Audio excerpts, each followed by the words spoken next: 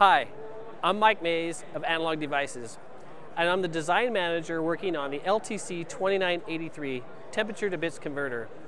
I'm here at Sensors Expo today demonstrating the robustness of the LTC 2983 in measuring pristine temperature within very noisy industrial environments.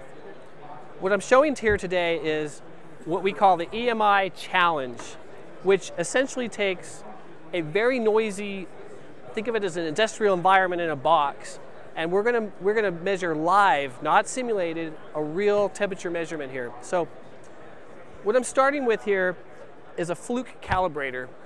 This calibrator simulates an RTD. An RTD is a device that actually measures the temperature by outputting a resistance that's proportional to that temperature itself.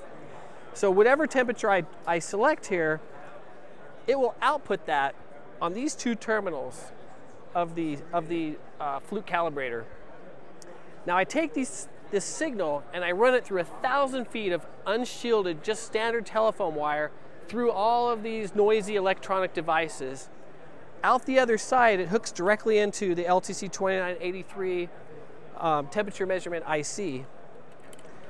The LTC 2983 includes all the components necessary on chip to measure the temperature directly, and it outputs the results in degrees C.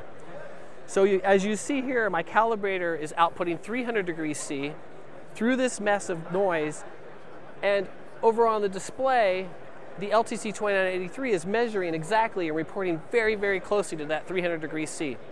Just to show you it's really live, I'm going to change this to 400 degrees C, and the LTC 2983 follows that.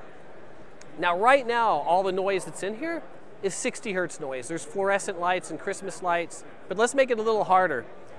Let's first turn on a vacuum and add to that a circular saw. And the challenge part of this is also add in a chainsaw. So all of this is now running inside this box. We're sitting at 400 degrees C here. And then if you go look back at the output from the LTC 2983, it's still dead on 400 degrees C. So as you can see, the LTC 2983 can pristinely measure temperature in very harsh industrial environments. Very, very tiny signals it's able to resolve in the presence of extremely large noise sources. Thank you for watching this video, and if you want more information, go to www.analog.com and search for LTC 2983. Thank you.